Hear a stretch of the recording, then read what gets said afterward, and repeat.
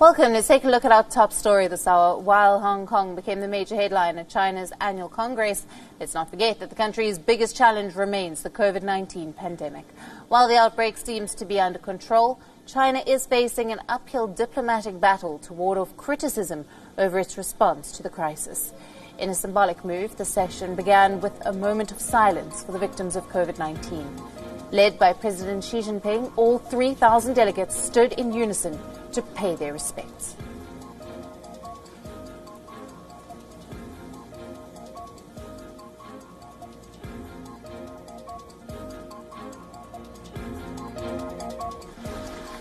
As expected, Premier Li Keqiang praised the Chinese Communist Party leadership and President Xi for making significant gains in the battle against COVID-19.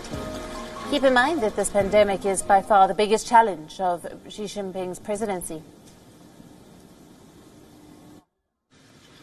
在以习近平同志为核心的党中央坚强领导下，经过全国上下和广大人民群众艰苦卓绝努力并付出牺牲，疫情防控取得重大战略成果。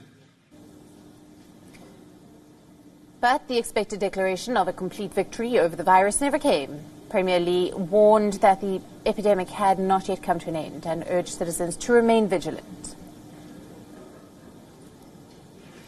当前，疫情尚未结束，发展任务异常艰巨，要努力把疫情造成的损失降到最低，努力完成 全年经济社会发展目标任务。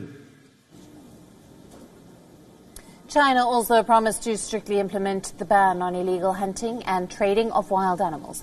The ban was imposed back in January after experts blamed Wuhan's wet markets for triggering the outbreak.